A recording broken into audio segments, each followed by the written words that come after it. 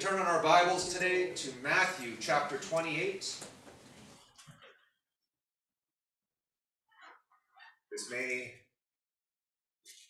look like it's going to be an Easter service, but it's not. It goes along, Sister Zotzman had shared Brother Woodward's message, 2 weeks to flatten the curve, and my wife and I hadn't gotten around to listening to it, and we listened to it last night, and I thought, wow, kind of goes along with some of the stuff that he said, goes along with what I'm going to deal with here this morning. That was definitely an on-time message, and you could definitely tell the burden that he had when he preached that message. So if you have not listened to it, it's definitely worth listening to, especially for the saints of God. Amen. Matthew chapter 28, we're going to begin reading at verse number 1. It says, in the end of the Sabbath, as it began to dawn toward the first day of the week, came Mary Magdalene and the other Mary to see the sepulchre. And behold, there was a great earthquake, for the angel of the Lord descended from heaven and came and rolled back the stone from the door and sat upon it. His countenance was like lightning, and his raiment white as snow. And for fear of him the keepers did shake and became as dead men. And the angel answered and said unto the women, Fear not, for I know that you seek Jesus, which was crucified. He is not here, for he has risen. As he said, Come see the place where the Lord lay. And go quickly and tell his disciples that he is risen from the dead. And behold, he goeth before you into Galilee. There shall you see him. Lo, I have told you. And they departed quickly from the sepulchre with fear and great joy, and did run to bring his disciples word. And as they went to tell his disciples, behold, Jesus met them, saying, All hail! And they came and held him by the feet and worshipped him. Amen. Lord, we thank you, Jesus, for this opportunity to be in your house, God, to gather together, to be able to worship you, whether we be in our homes or in this place, God. You are always worthy of our praise, always worthy of our worship, God. Anoint our minds today to receive what you have. In Jesus' name we pray. Thank you, Lord. God bless you. You may be seated. I want to speak to you for just a little while this morning on the topic, the connection between fear and joy. The connection between fear and joy. Gender reveal events have become an increasingly popular way of celebrating the newest addition to a family. These events, often attended by family and friends, have become platforms for expected parents to share their joy with those they love most. Of course, the excitement that comes with a new baby is contagious as planning, preparation, and anticipation builds. Amid the excitement, worry often lurks beneath the surface as parents hope everything progresses without a hitch. Concerns increase that mom and baby will be safe and that complications will not arise. And as that due date draws near, the consistent pain and lack of comfort and sleep cause the expected mommy to push aside the fear and look for ways to encourage delivery of her baby. As the final steps are taken, the house is prepared, bags are packed, and when that moment is imminent, an overwhelming fear can take hold. Fear of the unknown, fear of the pain, fear of harm to herself or the baby can cause thoughts of retreat. As the mother pushes through her delivery process and her new baby is born, joy overcomes fear. Right. In our lifetime, we will wage the war between fear and joy on many fronts. After winning some of these battles, the knowledge that it is possible to push through the fear to joy can lessen the war within and become a conscious choice to daily choose joy over fear. As a new mother experiences joy at the birth of her baby, the old fears pass away and are replaced by new ones. She must choose to hold on to her joy and not allow the new fears to steal it away.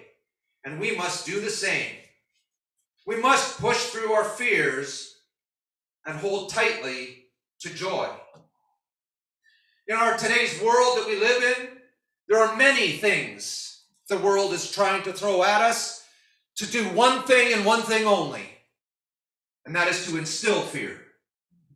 Yeah. The media, the news, the social medias, everything out there in the world is crying out and telling people, be afraid, stay home, worry about this coronavirus, worry about what it's going to do to you if you should catch it. And I can't help but I look at the numbers and I see over the course of last weekend and over the course of the week, and they talked about the thousands every day that were getting this coronavirus, and 2 died, 3 people died, 1 person died. To me, those aren't great odds of death. But along with that, they don't tell you of those people that died, how many of them were actually from the coronavirus? And how many of them just died of old age? How many of them died just from another sickness? Right. Reading a little article, and again, my parents instilled in me as a very young child when we wasn't too hard at the beginning because we only had 2 TV stations to watch, so we didn't watch a whole lot of news or see a whole lot of what was on TV. But in my early teen years, we moved into town and we suddenly had access to all these different stations and all these things that we could watch on TV. And my dad always told me, believe only half of what you see, half of what you hear and none of what you see. Right. When you're watching the TV, there's so many things on the TV that are not real, and you hear about these children, they watch wrestling and suddenly they're jumping off the roof of their house onto their friends because they saw it on TV and those guys got back up and walked away. And so when I bring things to your attention, isn't necessarily that I believe everything that I say. It's just like Brother Woodward said in his message. He said he's not a conspiracy theorist, and I don't consider myself to be a conspiracy theorist. But when I look around and I see the things that are going on in the world, I tend to consider myself a realist. Come on. Right. I'm the kind of person, I like to analyze things. I like to see what's going on and weigh the facts. And the stuff that's published on the internet and the stuff that is published in the news, you can't take those and say these are facts. Amen. But as I was reading the other day, I was reading this article about this doctor who was concerned about all of the deaths from COVID. And he started doing some studies and tests on his own. And he took some of the samples of these people that were going in and getting their COVID tests, and he took those samples and he went into the lab himself and he began to look at them under the microscope. And he said every single one that he looked at that was a positive test for COVID had no evidence of COVID in it. It had evidence of influenza A, had evidence of influenza B, but there was not a single sign of COVID. So he took those samples and he sent them off to a private lab thinking, well, maybe I overlooked something. And he sent these off to a private independent lab and they came back with exactly the same results. But yet our media would like to instill fear in our lives, right, only so that they can control us. As Brother Woodward said a year ago, when we saw the beginning of this pandemic, we never thought that we would be 12 months away and seeing even greater lockdowns than we experienced a year ago. It is all driven out of fear, and it's trying to drive the churches to their knees, and it's trying to drive us to stop us from worshiping a God that we serve, worshiping that God that reached down into our lives and made a difference in our lives, that God that one day put joy into our hearts, and the world is trying to take that joy away. But I want to tell you today that there is a connection between that fear and that joy. And when you overcome your fear, there is joy waiting on the other side. Franklin D. Roosevelt, in his first inaugural address in 1932, made a statement that has been reiterated year over year, time after time. He said, "Let me assert my firm belief that the only thing we have to fear is fear itself." Right. Amen. Roosevelt went on to name the results of fear as nameless, unreasoning, unjustified terror which paralyzes needed efforts to convert retreat into advance. Fear of economic collapse drove citizens to run to the banks and withdraw money, which only exacerbated this problem. Wisely, Roosevelt closed the banks and called a special session of Congress, giving people in the government space in which to find a solution. I want to tell you today that fear takes away reasonable thought. Right. When you are afraid, you do not think as a rational person thinks. I know this because I have been in places of fear. I have experienced irrational fear. When you know exactly that the fear has overcome you, you know that the results or what you're thinking and what you're fearing are almost an impossibility to come to pass, but that fear still grips you by the heart and still immobilizes you and stops you from doing what you need to do. A couple of years ago, I wanted to take on the job of putting a roof on my house, knowing full well that I had a fear of heights. Well, I can overcome that fear, I told myself. The first day we got up on that roof and we started lifting off the shingles. Pastor climbed up on that roof and he's got a fear of heights. Two of us together with a fear of heights up on that roof, throwing shingles and scraping away. And the first day I thought, this isn't so bad. And I'm grabbing shingles and I'm walking them to the edge of the roof and I'm throwing them down into the bin, and it wasn't that bad. And then that evening when we decided that we thought we should cover that roof up, Brother Beer came over and we got some tarps and we thought it might rain, so we thought we better tarp that roof. And I remember sitting on that roof, and as we began to tarp that roof, a windstorm came up and started trying to tear that tarp out of our hands, and he's scrambling around at the edge of the roof, putting boards down to hold that tarp down. And I remember sitting up right on the peak of the roof, and I'm kneeling and I've got all my weight on that tarp, and the wind came up and it grabbed that tarp and started dragging me across the roof. Well, I was done. That first day of being able to walk to the edge of the roof and throw those shingles off was over.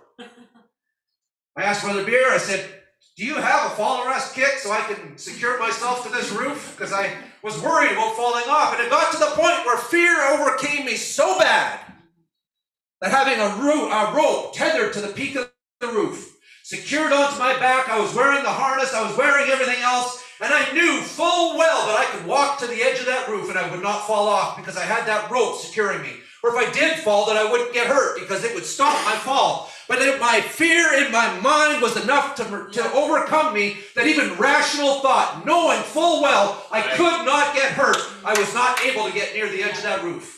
And every time I would go to get off that roof, I would be on my hands and my knees and be shaking trying to get to that ladder because the fear had overcome me so bad. And that is exactly what the world is trying to do to us today. It is trying to immobilize us, and it is trying to stop us from worshiping our God, from living for our God. We have fears that they're trying to instill in our hearts that are going to keep us from making heaven our home one day if we're not careful. If we don't allow ourselves to push through that fear and say, I know in the God that I believe, and I know what His Word says, and I know that He is with me every step of the way, I am going to overcome this fear and find joy on the other side. Amen. Fear takes away reasonable thought. Fear comes in, and we have the fear of the unknown. We have the fear of unlikely possibilities. We have fear of change. We have all these fears that are being forced upon us and being pushed into our lives, and we need to find a way to overcome that fear. We need to take a look, and while we have rational thought, we need to look at those fears and say, I'm not going to allow those to take over my life. Amen. I'm going to get into the Word of God, and I'm going to know what the Word of God says, and I'm going to know that my God is with me every day. Amen. Amen. Then when I walk out into the city, when I go grocery shopping, and when I go about my daily life doing what I need to do, that I'm going to put my faith and my trust in God. Amen. Right. Knowing that His hand is upon me. And that doesn't mean to say that, and I'm not standing here saying that I don't believe that there is a coronavirus. I do believe that there is a coronavirus. I'm standing here saying I don't believe it's as bad as what the government is trying to make us believe that it is. Right. We know ministers and we know saints of God that have gone on to their reward because of the coronavirus. So I'm not saying that it can't happen to me. Right. I don't go out with an irrational thought saying, well, oh, I'm invincible because I've got God on my side. I know full well what the risks are when I go out. But we have protections. We use hand sanitizer, which I think still the biggest thing, that if people had proper sanitary habits, that this probably would never have spread the way it did. If people washed their hands. And it's sad that we had got to the point in the world where we had to start reiterating that amongst adults. But the world has turned this around, and the world wants to steal your joy. The world wants to keep you at home. The world wants you to cower in fear over the possibilities that may never happen. Come on. It's like I heard this saying said that you're worrying about next year's snow. We don't know what's coming next year, but we need to live for today. Right. Right. We need to believe that God is with us today. Amen. In Franklin D. Roosevelt's day, what may have seemed likely to be the most improbable solution, Roosevelt's decision to close the banks led to the most unexpected results. While fear of the unknown may seem insurmountable, the choice to trust God's higher ways can lead to the most improbable results. A risen Savior. Amen. Yeah. When we put our faith in Him, Amen. Come on. it leads us to Him. When we put our trust in Him, Amen. it leads us to Him. Yes. When we make a conscious decision to begin serving God, we do fear. We fear a life that is alien to us. We fear leaving things behind. We fear what others may say or think. Again, I'm speaking from experience because I did live in the world and I did the things of the world and I had friends in the world. And when I began living my life for God, I did worry about what my friends were going to think, and I did worry about a different life that I was going to be leading, and I did worry about what my parents were going to say. But over all of that, once that fear is gone, and once that's all done, and once you begin to live your life for God, and you give your all to God, that joy that comes, that joy unspeakable and full of glory, floods through your soul, and you say, it is worth it. It is worth leaving all of that behind. It is worth making the change. It is worth doing these things in my life. I want you to go on a journey with me today as we look back into the scriptures that we read at the beginning of this service, and we look into the lives of those women that came to that sepulcher. We look back and we read the Bible and we look back into their lives and we see it from a different vantage point from what they saw it. They were living it. They were experiencing it. They didn't have the benefit of going into the scriptures or to look in a mirror and see exactly what it was that they were going to experience or what they were going to find. They didn't know anything other than the daily life that they were finding each day as they went. Perhaps the women who came to Jesus' tomb felt the same sense of grief or fear or foreboding. What's the future going to hold? What's going to happen to all of Jesus' followers? Was it all just a daydream? Wasn't he the Messiah? Wasn't he the one that was come to save the people? They believed that he was come to save them from Roman bondage. They didn't realize that he came to save them from their sin. Had they been wrong to hope, even though that hope seemed so real, so genuine? The account of the women coming to the tomb is included in all of the Gospels, with Mary Magdalene being mentioned all 4 times. Matthew simply has the women coming to the tomb, making no mention of anointing spices as found in the other Gospel accounts. If they had not come to anoint his body, what was the reason for their visit? Why come to the tomb anyway? Was it just to be near Jesus, the one that had loved them? They didn't know what they were going to find. We read the account and we know that he rose. We read that account and we know that he was going to later pour out the Holy Ghost upon them. Right. We read that account and know that the disciples are going to go on and they're going to share God's word. But in that moment, in that time, those women would have been gripped with fear. Those women would have been unknowing as to what's going to happen tomorrow. Where are they going to go? What are they going to do? Here was a man that came and reached into their lives. Here was a man that came and loved them. The unlovable. Yeah, come on. Right.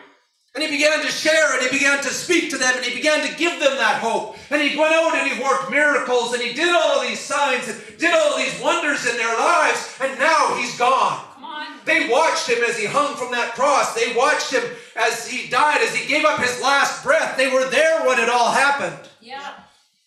They were maybe standing back in the background as they took his body and they put it in that tomb and they watched as all the soldiers came and with their tools that they would have used to move this huge boulder weighing tons across the doorway in front of that tomb.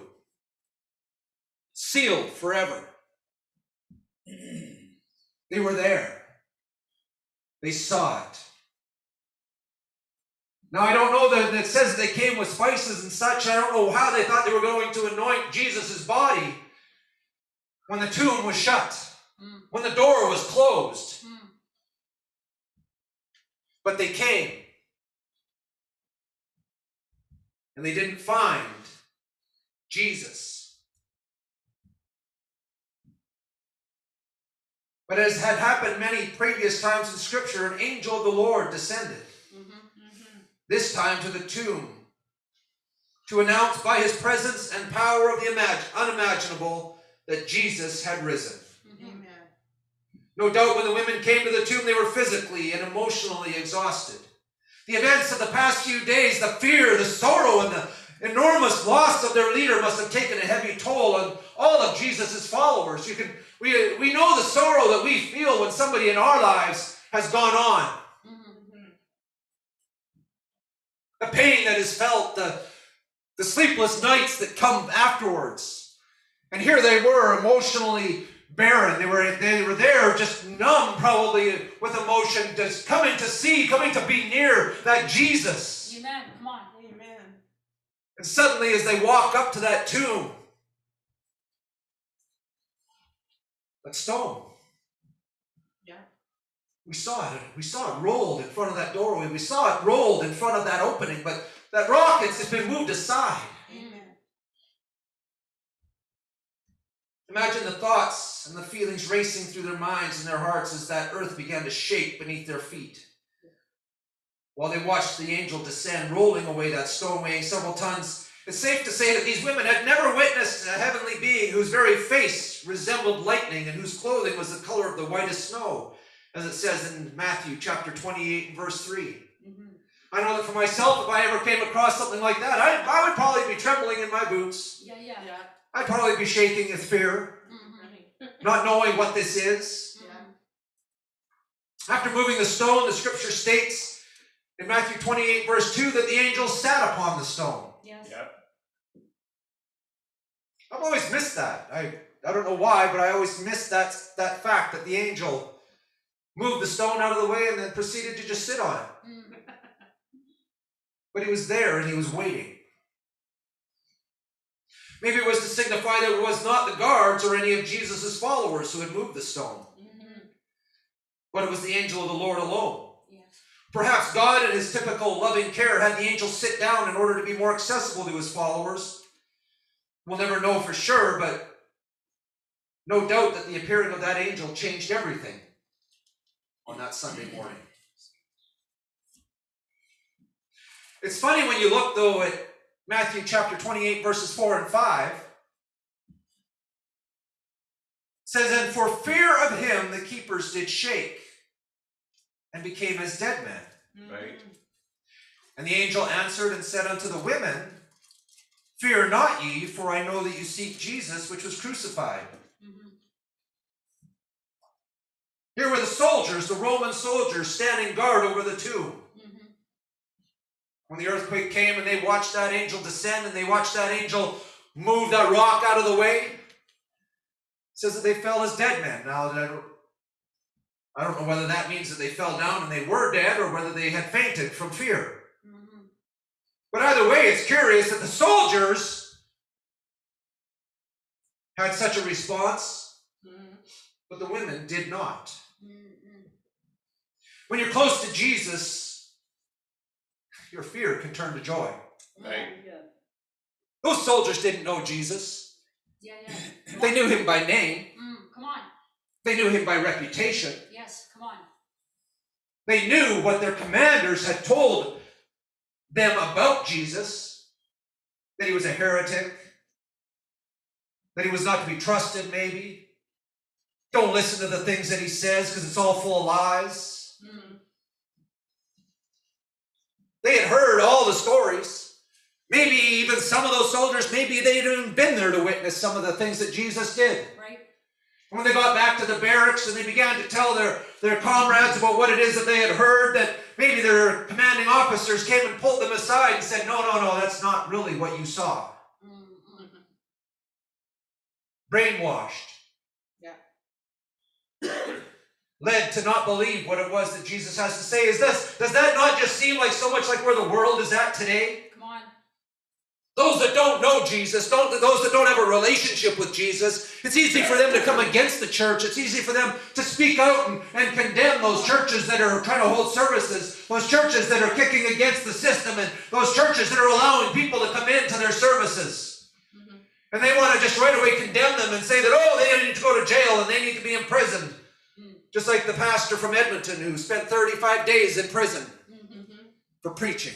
Right. It's like Brother Woodward said, how we'd have never believed, or maybe we thought it was going to happen, but didn't know when, but that in Canada, of all places, China, Russia, we know that goes on there. He talked about a couple of street preachers being imprisoned, not because they were breaking COVID rules, but because they were offending people. Today's world, everybody wants to be offended. The people that don't get offended are those that are serving Jesus Christ. Amen. We may get offended, but we don't react to it the way the world does. Right. Because if we reacted in our offense to the way the world does, it would backfire on us. And we would be the ones finding ourselves imprisoned. We would be the ones if we brought accusation against people for using the Lord's name in vain, if we brought accusation to those that were doing wrong and treating people wrong, that we would be the ones facing the trial. But we're close to Jesus. Those women were close to Jesus. When you're close to Jesus, when you put all your faith in God, He will bring you through your fear to a joyful outcome. That we can trust and know that no matter what comes our way, no matter what the world throws at us, no matter what is going to happen in the future, I think that this is just the beginning, that what we've been experiencing, what's been going on is only the beginning. Amen. For even gathering together like this, if people found out in days to come, I believe that if people found out that we're preaching and teaching in Jesus' name, that they're going to start coming knocking on these doors and wonder what it is that we're talking about in here, wondering what it is that we're preaching about in here. And if word God gets out, then we're going to get in trouble for it. That day is coming. Yeah. And in our lifetime, I do believe. But we need to put faith in God, knowing, having the attitude of Shadrach, Meshach, and Abednego.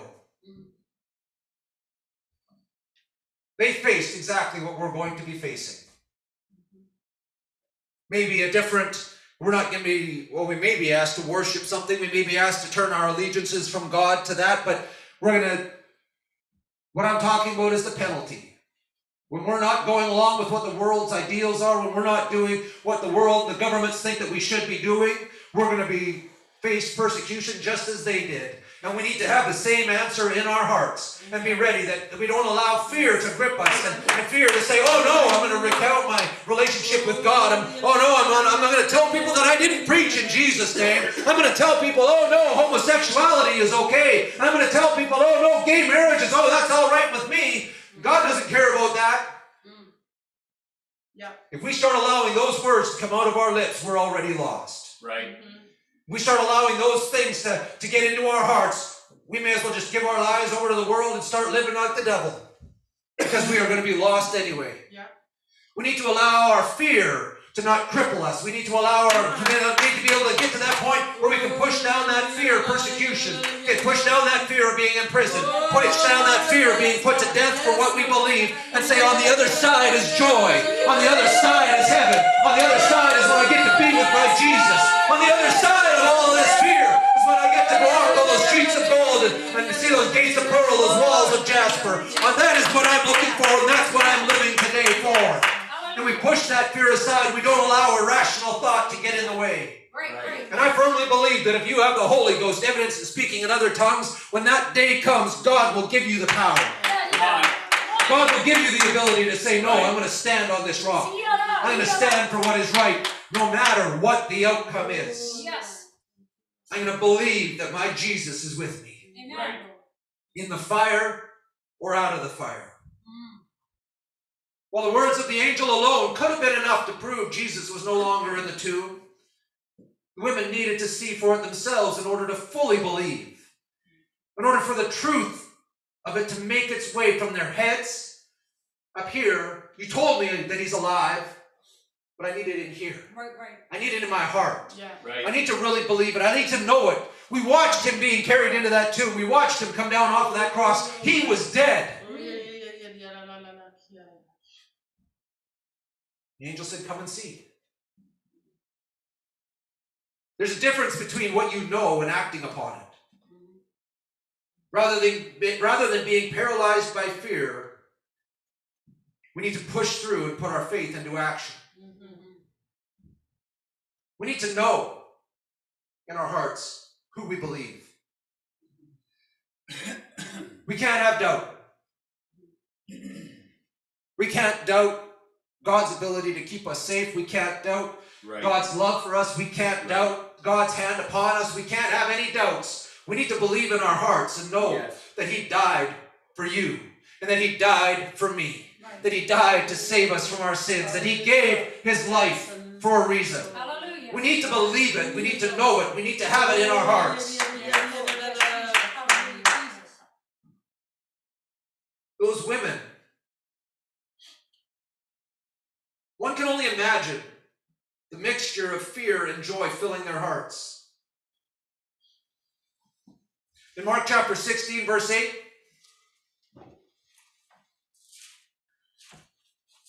says, as they were running from the tomb, that they trembled and were amazed. It says, and they went out quickly and they fled from the sepulchre.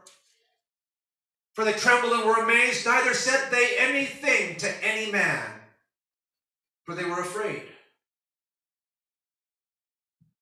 What were these women afraid of? The same thing that we face today. These women were afraid maybe of fear of arrest, fear of arousing the suspicions of the Roman guards, fear of not being believed by the other disciples. Yet despite their fear, something connected inside of their hearts. Something Jesus had spoken finally registered and propelled them with courage rather than being immobilized by their fear. Again, we read all the accounts that Jesus, as he spoke to his disciples, we read back to the Last Supper when Jesus is talking about the betrayal and talking about what was going to happen. And we look back and we think, were you guys foolish? Because we know the outcome. Because we weren't there in that moment. Right. But I believe that those women, as they witnessed that angel rolling the stone away, as they witnessed that angel come down to speak to them and allowed them to go into the tomb and see that Jesus was gone, that imagine that their minds as they began to recall the words that Jesus had spoken to them. Well, Jesus told us that he was going to rise. Remember what he said in the temple when he kicked over the tables of the money changers and they came at him and he said that this temple, that you'll destroy it, but in 3 days it will be risen again. Right. I will build this temple again in 3 days. And they marveled and said, how could you build this temple in 3 days? But he wasn't talking about a physical temple. He was talking about that temple, that who he was, that 3 days later after you destroy it, it's coming back. Right. And those women, maybe they started to realize, they started to think in their minds, those words suddenly spinning back into their thought patterns and going there. Jesus said he was going to do this. Yes. Jesus said he was coming back. And what about all the rest of the words that he's told us? What about all the things that he shared with us? Now we need to believe those things. We need to act on those things. We need to start following after what he said. Right.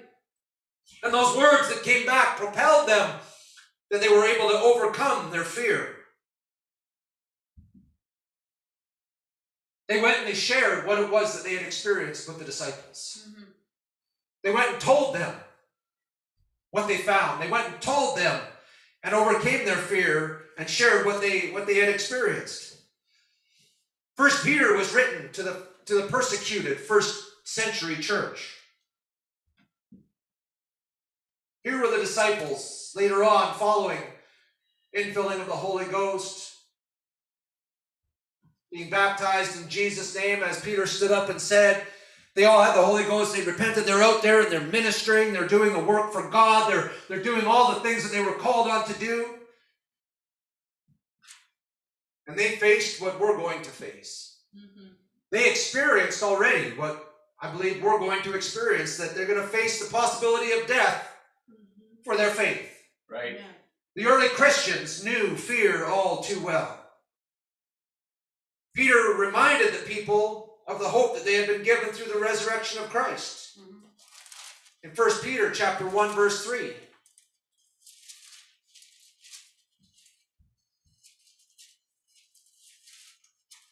says, "Blessed be the God and Father of our Lord Jesus Christ, which according to his abundant mercy hath begotten us again unto a lively hope by the resurrection of Jesus Christ from the dead." Right. He's bringing back into their remembrance, remember that we watched Jesus die. Mm-hmm.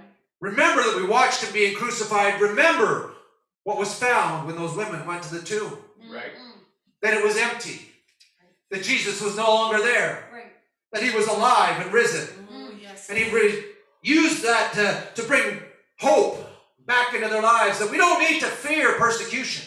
Mm-hmm. We don't need to fear being put to death for our faith. Because he overcame death and hell and the grave for our sins. He overcame that for you and for me. Amen. Right.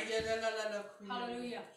Even while acknowledging the coexisting fear of persecution, he wrote in verse number 6, "Wherein you greatly rejoice, though now for a season, if need be, you are in heaviness through manifold temptations." Mm-hmm. They rejoiced in Christ's resurrection. The shadow of death loomed over them daily. What would tomorrow hold? Would they be thrown to the lions? Would they be starved? Would they be burned alive? Just as the women at the tomb, fear and joy existed simultaneously for these early believers. Amen. They knew fear. Mm-hmm. They knew what it was. And every morning when they got up, when they made their plans to go out into the street and to teach people and to reach people and to preach on the street corner, they knew fear. Mm-hmm. Right. But they also knew that joy of Christ's resurrection. Amen. They knew what the purpose was. They knew now what the whole point of him coming to earth. They knew now the whole point of why he died, why he gave his life so freely. And they wanted to share that joy that they had within with all of the people that they encountered on a daily basis. They knew that fear and that joy could coexist because there was a connection between the two. Right. For Christian believers, joy is often connected to hope. We have hope and we joy over it. Mm-hmm. For the women at the tomb, unimaginable hope must have flooded their hearts when they realized that angel's message was true. Matthew 28:6, where he says, "He is not here."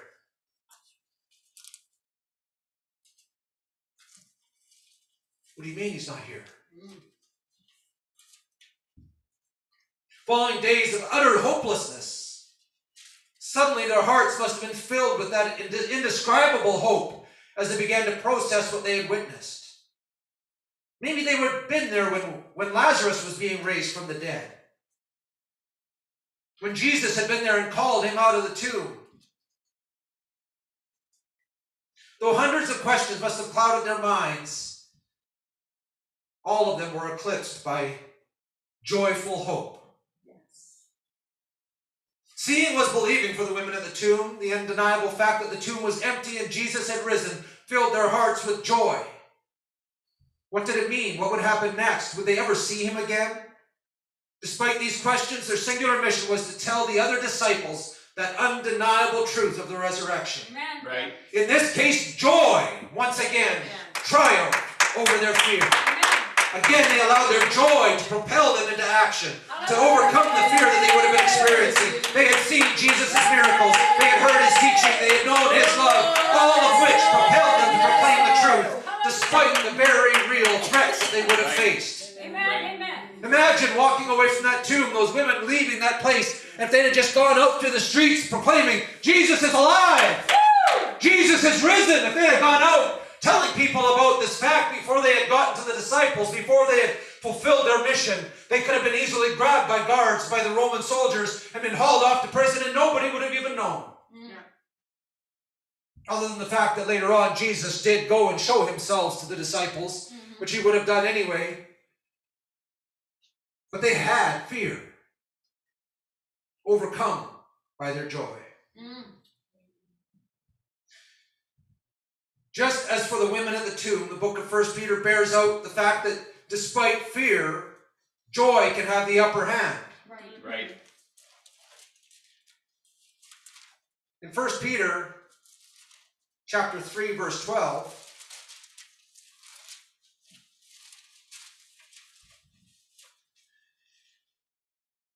here Peter is quoting from Psalms 34, verses 13 and 17.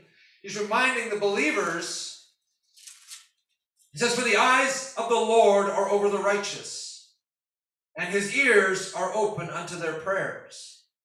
But the face of the Lord is against them that do evil." I want to encourage you that the Lord's eyes are over the righteous. There's nothing that we can experience that God isn't going to see. Right. There's nothing that we're going to experience in our lives that God doesn't know. Right.